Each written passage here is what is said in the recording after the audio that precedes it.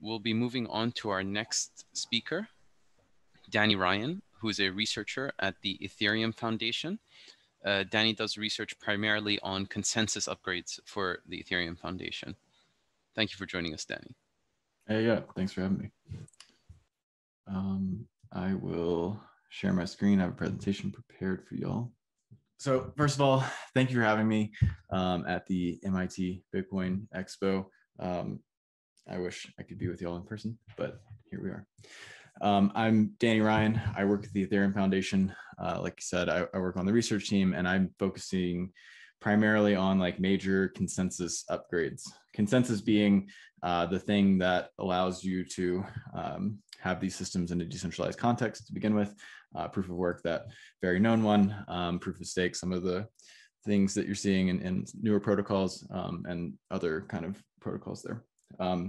Specifically, Ethereum, which is currently a proof of work protocol, has been planned to move to proof of stake, a different consensus mechanism. Since really, I think before the launch, there's been kind of talks and research. And for years, we were in kind of this research phase. But in the past couple of years, we've been in an engineering phase and are on the verge of migrating Ethereum finally from proof of work to proof of stake. And when I say proof of stake in Ethereum land, the actual instantiation of this is called the Beacon Chain. And the Beacon Chain did launch last year on December 10th. It's in production today. And so I'm going to talk to you about what it means, it being in production, where we're going, and some of the kind of design and philosophy things behind this. Obviously, we're at a Bitcoin conference. So some of the things I might say might be coming from kind of a different angle, maybe some different assumptions, and ultimately, we're designing different systems. So I hope you enjoy taking a look into our experiment. So Beacon Chain has launched. So what is the Beacon Chain?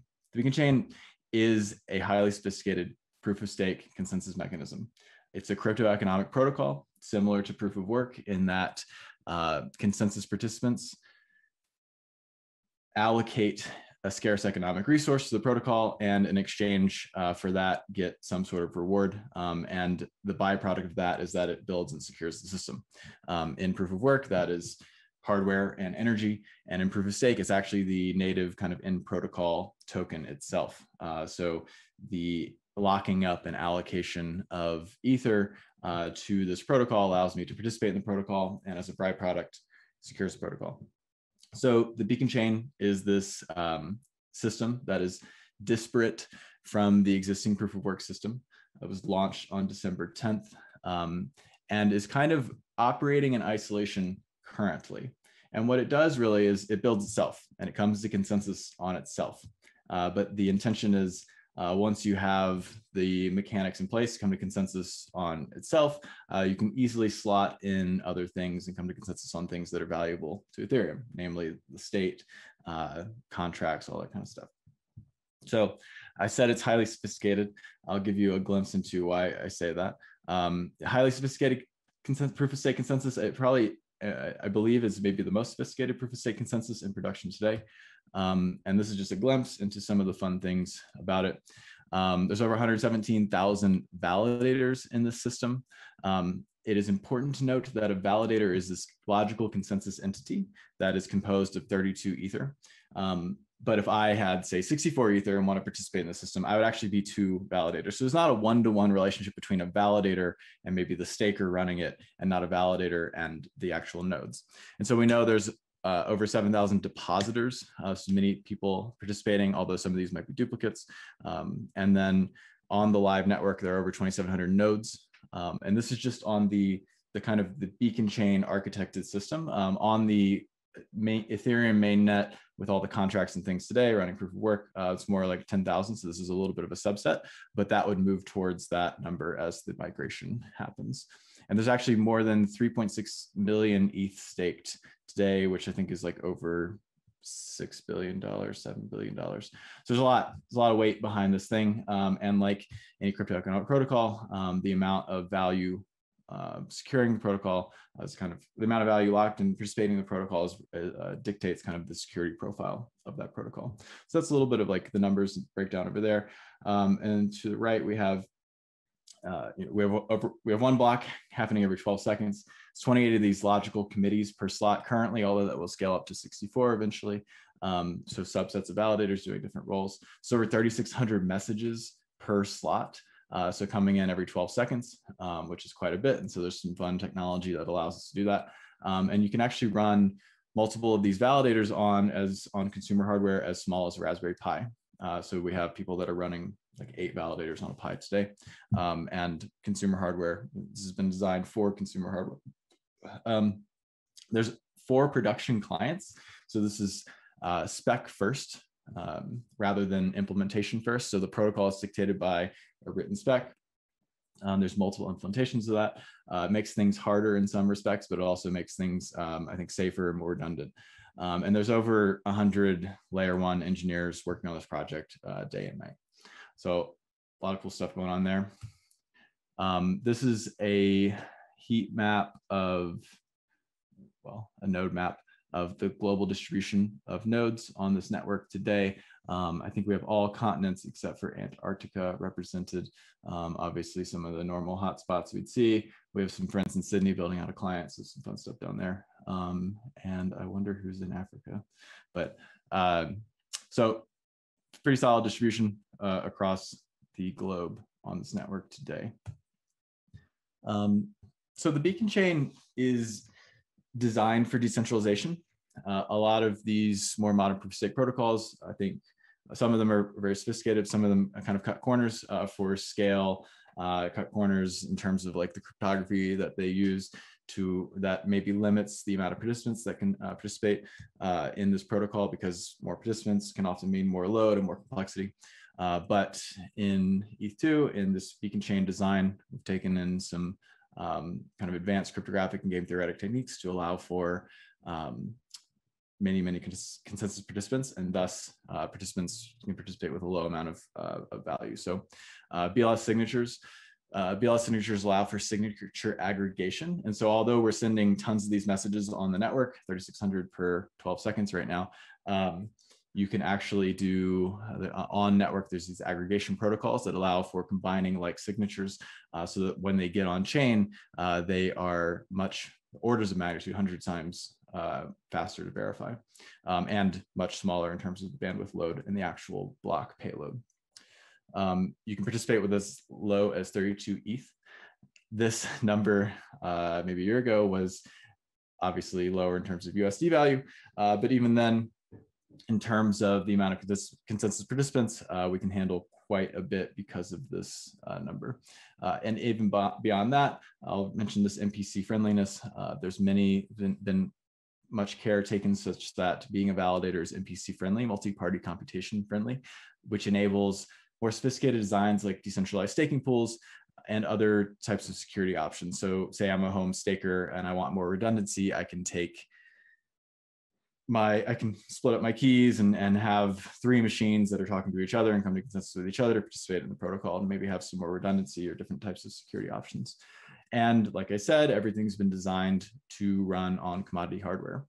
And that's to run some small amount of validators on commodity hardware, because validators represent duties to the protocol.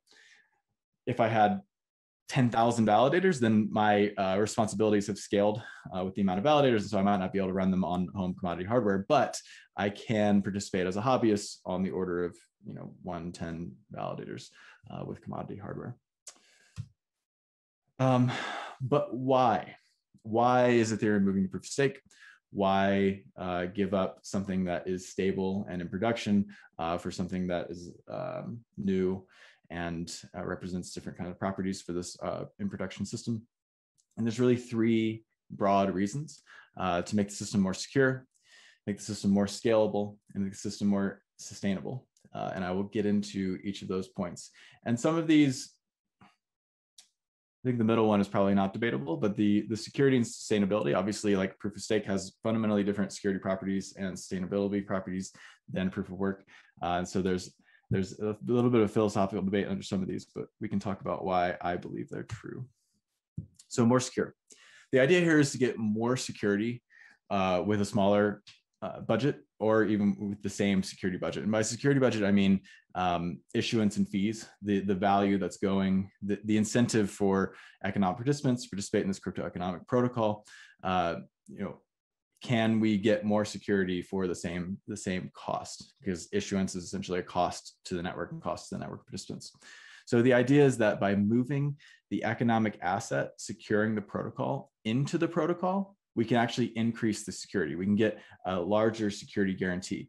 And the idea here is that there's two types of ways you can think about attacking these protocols. We have a budget to the attack. So what is the required amount of capital to attack a crypto economic protocol? Often we think about that as take all the assets on securing the network today. You need to double the assets. You need to be over 50% of those assets, and that is the budget. That's how much it's going to cost to the amount of capital required to conduct the attack.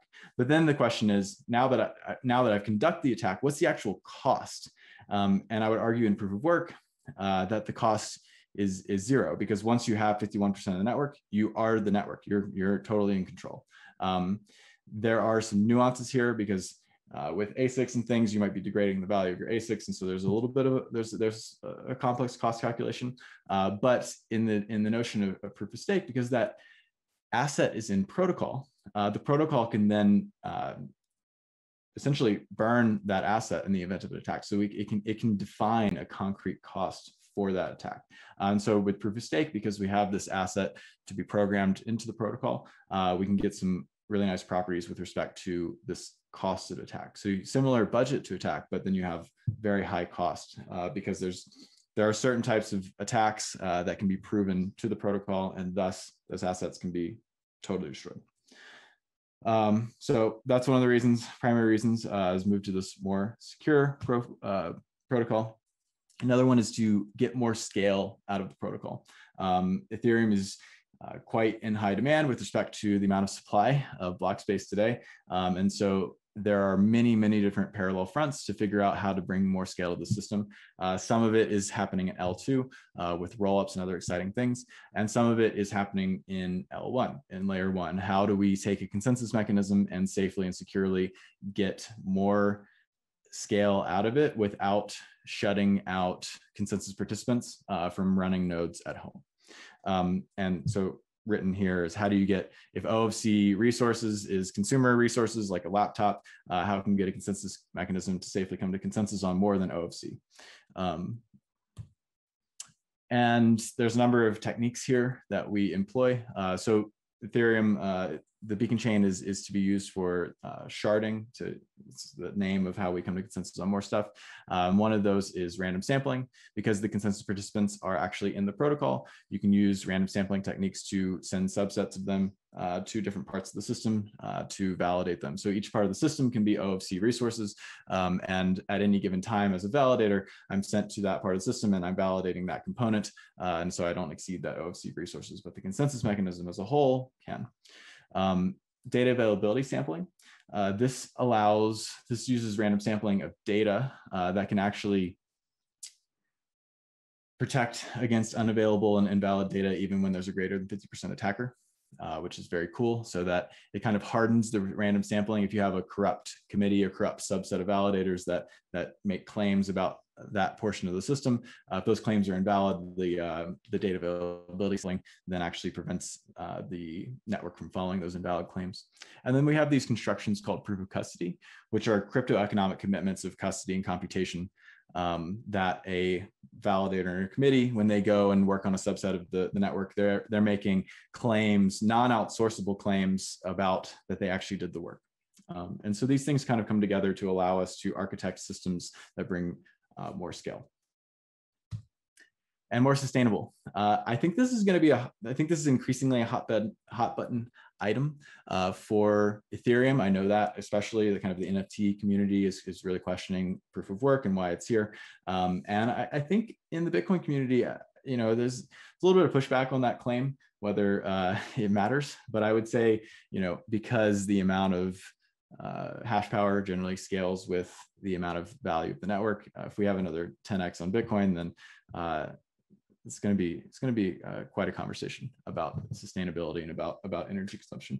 And I know we like to point to, the guy using solar panels and the guy using excess energy and stuff to power his miners. And I think that there's some of that there, but I would estimate that these are stories that we like to tell ourselves, and that the vast majority probably uses pretty traditional energies. But anyway, when we move to a proof of stake protocol, the crypto economic asset, the mining hardware, moves and becomes instead the in protocol asset. To demonstrate that asset is locked and participating in the protocol, you don't have to burn tons of energy. Essentially, just part of proof of work is like, yes, I have all this hardware, but I have to prove that it is dedicated to the protocol. And the way I do that is doing all these computations. So we eliminate that and end up having like a crypto economic protocol that's like 99.99% more energy efficient, which I think is something very important to me and very important to the Ethereum community. So we're excited about that. So what now? The beacon chain is live. Like I said, this system is live, but it's running in parallel to the existing Ethereum system today. So all of the contracts, all the accounts and all that, that's still happening under proof of work. The proof of work is still driving that system. Whereas over here, we have this new proof of stake system that's architecting itself, but it's not really, it's only kind of related in that the Ether has made deposits and kind of locked in the system, but it's not really doing much for this system over here. And so what are we going to do with it? Well, we're going to come to consensus on things. It's a consensus mechanism. And so what are we going to come to consensus on? The first thing, and the thing that we're working on most today, is called the merge. And this is hot swapping Ethereum's consensus mechanism from proof of work to proof of stake. So going from at one moment in time, the proof of work miners securing things and building things, to the next moment in time, the beacon chain, the proof of stake validators securing and building things. So the value and activity of Ethereum lies in the application layer. So accounts, contracts, apps, all that kind of stuff. It's in this application layer. And there's this then essentially proof of work module that's like the driver of that. And after the merge, essentially we're taking that proof of work module and we're swapping it for this beacon chain module. And so the application layer ends up being almost entirely the same, but kind of living in a different cradle, living in a new home. And so that's what we're working on a ton today. This is a confluence. It's a confluence of, I can't remember which two rivers, but it's two rivers coming together. So I really like that imagery. And I actually just put some more pictures of confluences because they're really cool. And I actually live near this one on the top right, and I want to go see it now. But the merge, AKA confluences, are cool. We're bringing these two systems together. And the next thing that we want to come to consensus on is sharding, is we want to come to consensus on more. And like that's that O of C thing. Can we use a consensus mechanism to come to consensus on more resources? And the idea here is to come to consensus on a ton of data, like 1 to 4 megabytes of data per second in the system, and to use this data to bring scale to Ethereum. And if you're following Ethereum today, rollups are very exciting. There's a number of them live today and a number of them coming on live over the next few months. And these are layer 2 systems that inherit the security of Ethereum, and they scale with the amount of layer 1 data that Ethereum has. Today, that's just the single blockchain's data. Whereas if we bring on this sharded model, we have tons of more data for these data hungry rollups to scale with. And that's kind of the scaling vision here, is that we have the application layer of today living under the beacon chain. We have a ton of sharded data to facilitate these rollups. And these rollups are kind of like checking in commitments to these sharded data into that application layer. There are potential ways to scale out additional state, layer 1 state and execution on these shards. But first and foremost, we're coming to consensus on data.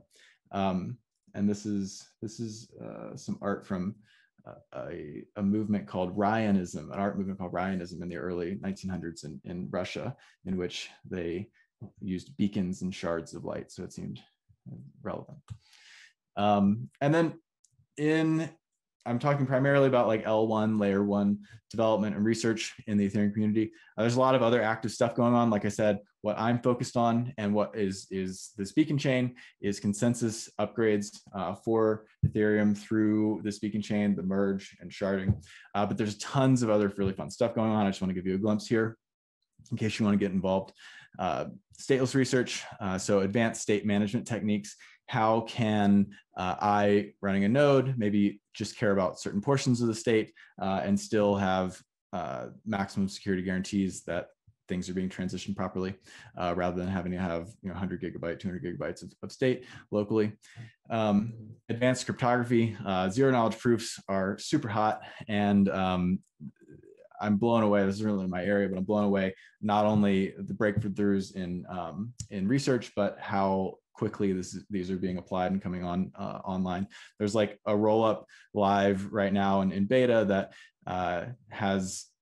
uses zero knowledge proofs to bring scale, not only scale, but also privacy in this role. Very cool. New signature schemes. We're hanging out with BLS and some other fun stuff, doing a lot of research on efficient NPCs and more. Layer 2 scaling, like I've mentioned a number of times here, the scaling model of Ethereum is really to have L1 and L2 complement each other to bring massive scale to this decentralized system. There are a number of these live today and a number of more general purpose ones coming live in the next few months. Game theory, obviously this is all like game theory and economics in some sense. There's a lot of cool research going on in fee markets. So like this big upgrade called 1559, which enhances the auction for like the first price public auction into a more predictable model for Ethereum. We do a lot of work modeling validators and attacks, some work on fair auctions, digging into automatic market makers and strategies and impermanent loss. I don't know, like Ethereum's just like a big sandbox of fun stuff. And that's why I wake up every day and work on it. But that's just kind of a glimpse into a lot of the fun stuff we're working on. So like I said, I'm Danny Ryan. That's my Twitter, that's my GitHub.